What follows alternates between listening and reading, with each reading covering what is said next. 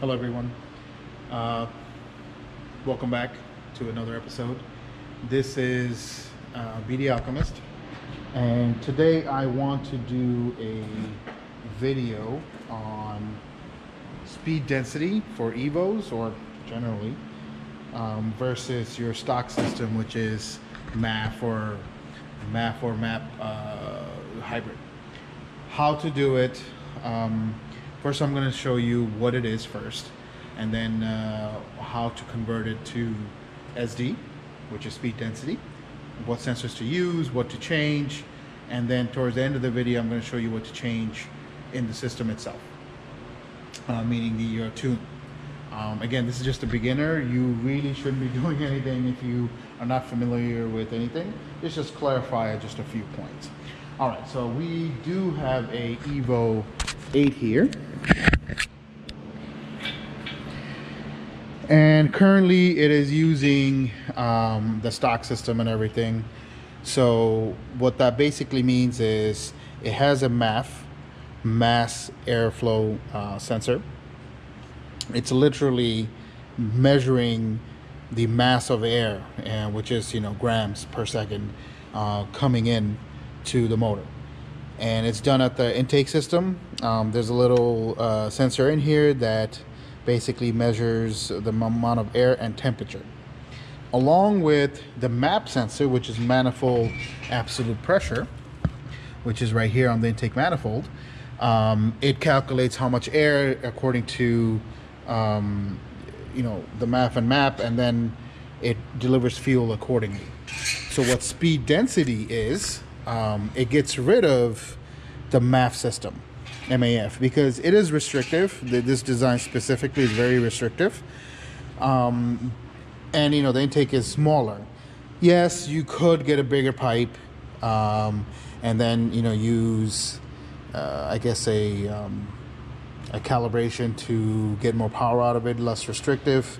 But with Evo 8s and 9s, there's actually a whole speed density system conversion that you can get, which gets rid of that, replaces it with a air temperature sensor somewhere on the charge pipe, and then it uses a MAP sensor only.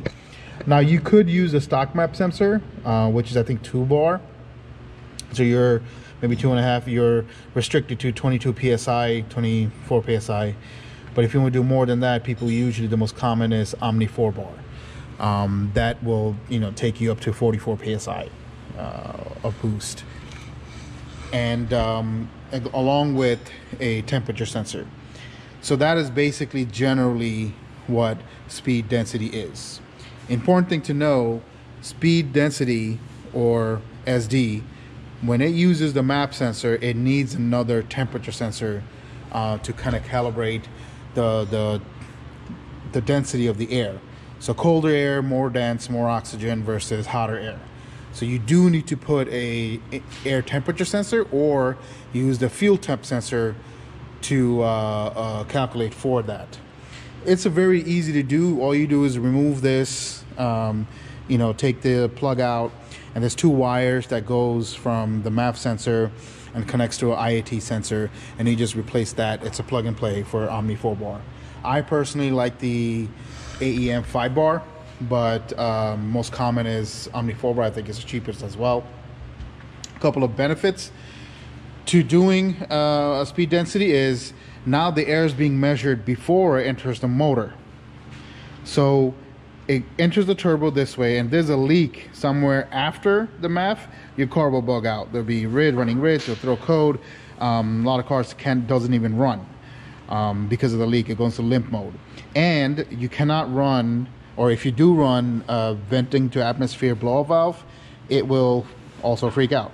It'll throw off the calculations. If there's a leak here, it'll throw off the calculations. On speed density, it's only being measured at the throttle, at the manifold. So leaks before it, yes, it'll car run like shit, but you'll still be able to run because it is still calculating for air at the manifold, the pressure. That is some of the benefits and advantages and disadvantages of MAF or MAP. I personally, on Evo 8s and 9s, I like the speed density. But Evo 10s, they actually have, on Evo 10s, they actually have a hybrid system as well. They use a MAF and a MAP. Let me see if I can show you some examples. There is a way to kind of trick the ECU into using the, well, it's a ghetto speed density, but there's a way for the ECU to use the map sensor only.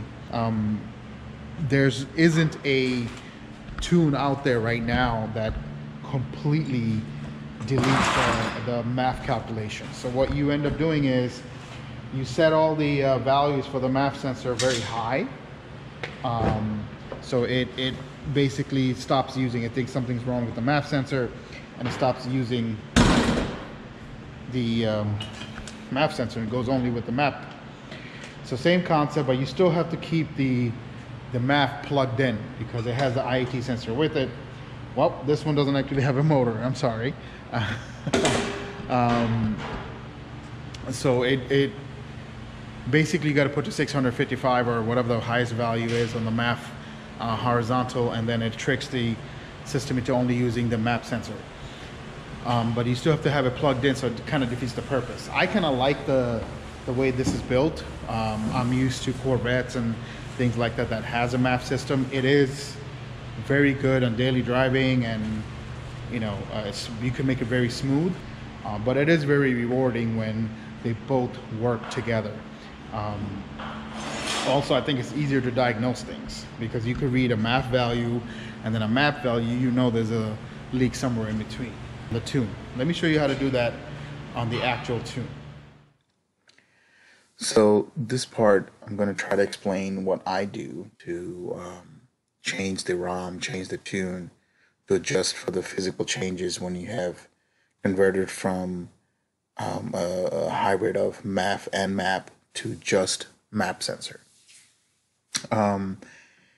So this is the SD part that your computer needs in order for it to now use the new sensors to calibrate using the speed density system.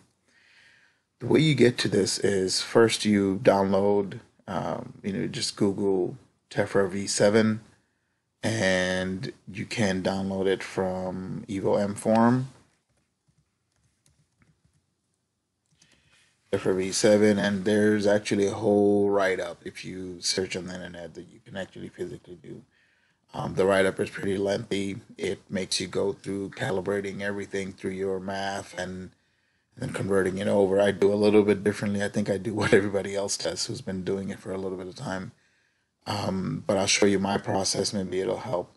So you go here, ROMs are moved here. You should read everything that is being said here if this is your first time doing it. So you just download from tephra v7 and then whatever your ROM is. You do have to have all the base XMLs in order for you to see the tephra v7 speed density system. Otherwise you won't be able to open it. So make sure you have all the definitions and XML files in the right field.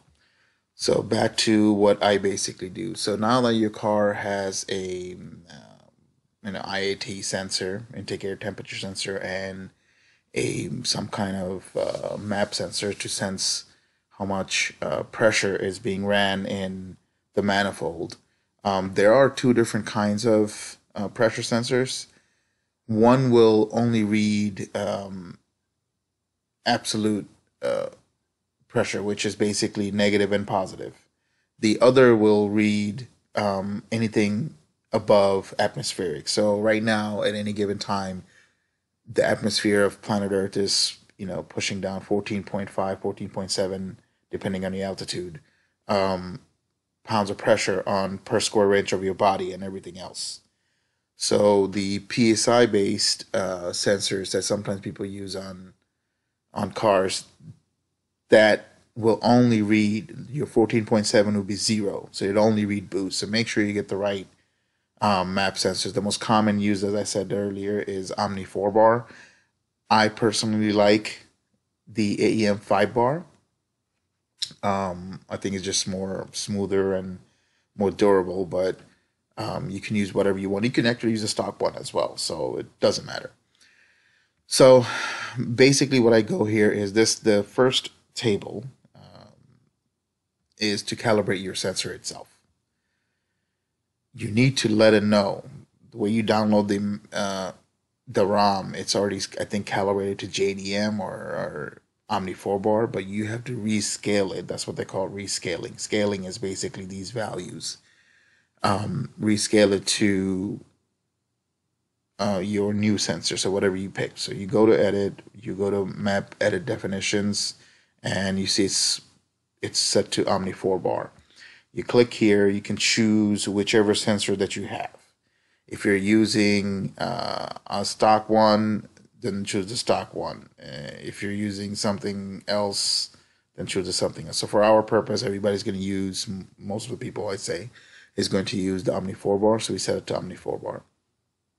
And I start with 1-to-1 ratio. So to understand what that is when the sensor sees, say, I don't know, 30 kPAs, which is 30 to 60 is idle. It's going to tell the ECU that, hey, we are seeing 30. Now you can change this. You can have this read higher or lower. If you want a leaner idle or richer idle, you can do it from here. I suggest not to change this. I leave this as 1-to-1, and then only up top when in boost. So 120 is about, like 5 pounds or 7 pounds. It'll, calculate for 5 to 7 pounds. But once it gets to, say, 35 pounds, it'll tell the system to, hey, use 400 kPa, which is 40-pound calculation. The reason why you want to do that is safety. And I'll show you what that means. So let's just go to, say, our fuel system. And this is literally what it is referring to. The system reads, say, 11 kPAs. And, most ECUs use kPAs, and it's a standard of measuring load. So if it uses 11 kPAs, the system will calculate. It'll tell it to, hey, use 11 right here, like somewhere here. If it sees 30 kPAs, it'll see 30. Hey, use these columns right here. When it sees, say, 100 kPAs, which is this column, and I tell it to use, 150, it'll use calculations right here, which is a little richer, as you can see. Usually it's gradual. As load goes up, you want to make it richer and richer. So that is a 1-to-1 ratio versus, not 1-to-1 ratio, whatever addition that you added to it, whatever multiplication, whatever scaling system that you added. Now, that's one. The second table is your actual VE, which is vehicle efficiency, volumetric efficiency. This works a little different in this ROM than it does with, I would say, standalone ECUs, and I'll show you what that means. So be very careful on what you're doing. So let's pull up the table again, so I can show you how you're manipulating these calculations. Okay, so you have your 1-to-1 ratio that you set up. And I think this is where a lot of people are unaware that this is what's happening. This is what these numbers are doing. They just simply think it's richer or leaner, but it's more complicated than that. This itself is not going to make you richer or leaner. It's, this table, the field table is involved. A lot of other filters. So just say you're at idle. Typically these things idle at 40 kPa, 30 to 40, maybe even 60, depending on how high your RPMs are. So you're at here, and you set your RPM is set to idle at 1,000 RPMs. So whatever this is, so this is 1-to-1, right? The sensor's sensing, negative 14 to 20 vacuum, which is around 41 to 61 kPAs. So it wants to use this cell to calculate your fuel along with this filter. So you're at 1000 RPMs and 85% of VE. So you're telling the computer that, hey, at 1000 RPMs, my engine is doing 85% of its efficiency. So what this does, what this ROM does, is literally takes this cell, multiplies it by 85%. So if it was a 60, it'll most likely be at, somewhere here.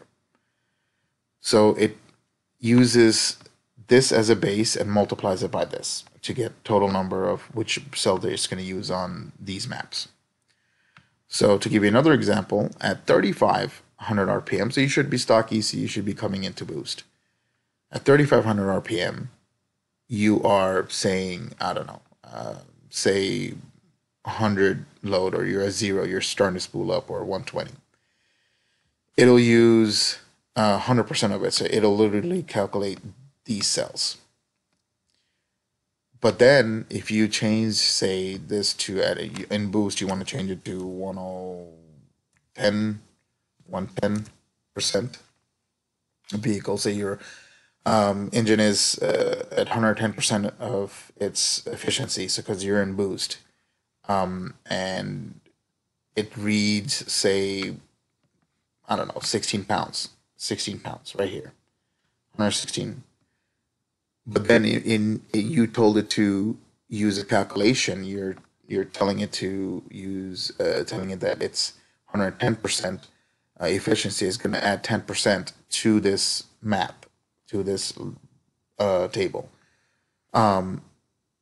which means that instead of using calculation from 160, is going to use what, 10% of 160 is 16 more, so like 128. I'm sorry, 228. So it's going to use load cells here, somewhere here, significantly richer. The difference between this these VE tables versus a standalone is standalones are usually for fueling, but tephra V7 maps does these load calculations, which cell is going to use also for timing. So if you can't figure out why your timing is not following the path you're telling it to, and this is the reason why. So it'll literally use timing tables on the same cells, which is here, instead of using it here. So you have to be aware of that. That's one of the biggest things that I had to figure out on this. So that is the main settings that you want to do. Set barrel should be, set 1-to-1. And a lot of people get confused on the air intake temperature scaling. So this is already pre-scaled. You can look at the schematics or scaling sent by whatever brand sensor you're using. But before you do that, there are some issues with the SD maps that's been identified. Starting and calculation issues. So these starting fixed ones, turn them on. Believe me, your car's going to be smooth. Also, the SD IAT to MAT was basically you're using the IAT sensor that's connected to your MAF for MAT, which is manifold absolute temperature. If you leave it at 103, that's going to use the temperature sensor, the intake air temperature that's connected to your MAF sensor now. If you set this to 0 E, this will use the fuel temperature sensor instead of your air temperature sensor to calculate air density. Now, they both work. The fuel is more stable, I think. The fuel temp is more stable. It is runs a little richer, but you can adjust for that. But IAT, when you get a chance, you should use it. I think the daily driving is good. But people who are running high boost and still using stock ECU, I would not run an IAT because those things leak. I'm sorry. Put another hole in your charge pipe, it's going to leak. that's basically what it is. And what else you want to do is, I think the rest of the stuff is pretty much same. You want to copy all your tables, your field tables and timing tables to this map.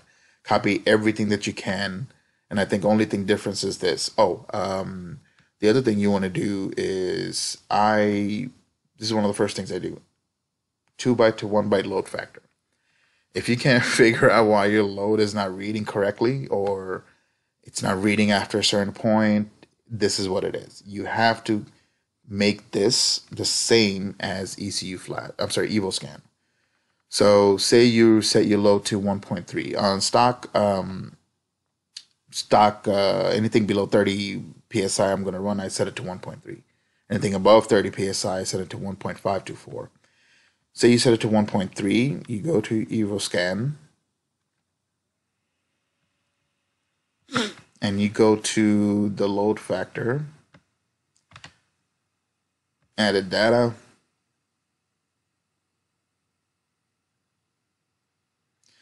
and you change the multiplier. You see evaluation.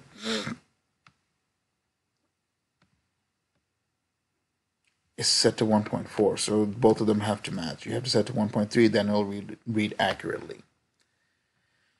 And that's basically the basics of changing to SD. Then afterwards, stay off boost, make sure everything is, running correctly.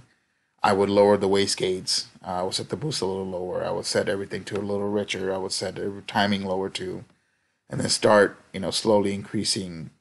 See what the car likes, but it will make your car run a lot smoother. I love the SD format of this. I mean, it's not standalone, but it's very, very good. So one other thing that you want to do, and I guess I could do another video on how to do boost.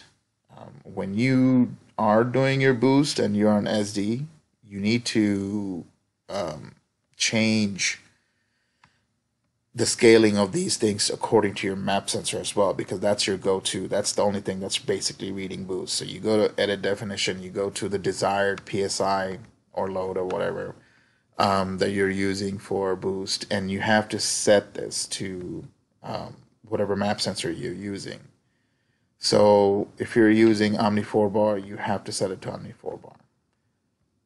And you see, I had to set it to something else, and it was reading, a different number. Now you can play with it. It'll be the limit of the. Let me see. It'll be the limit of the map sensor. I think Omni is like what?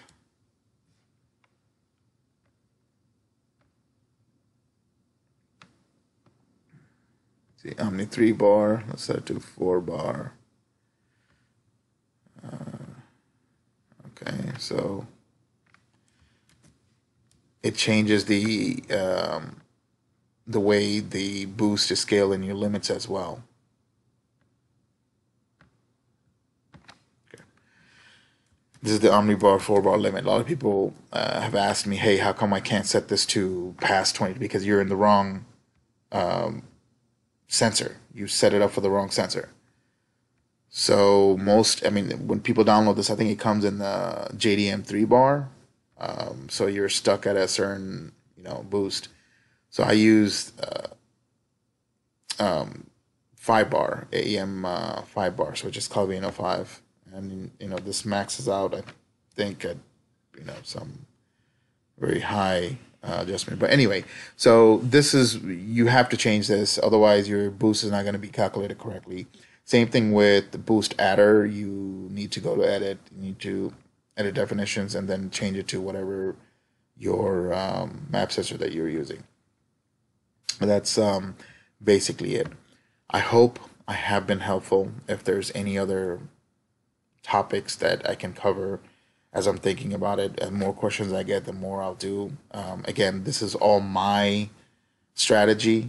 You might find a different way online. Whichever works for you. This works for me because I do have processes and setup. I just don't go into a car and start tuning it. I like overdoing it a long period of time. I basically have my own process. So I take steps. I mean, before I even flash the card, there's like 10, 20 steps that I take. So this works for me. Hope I've been helpful. Leave a comment on whatever else you want to know. Any corrections that you think is necessary, let me know. And thank you for watching.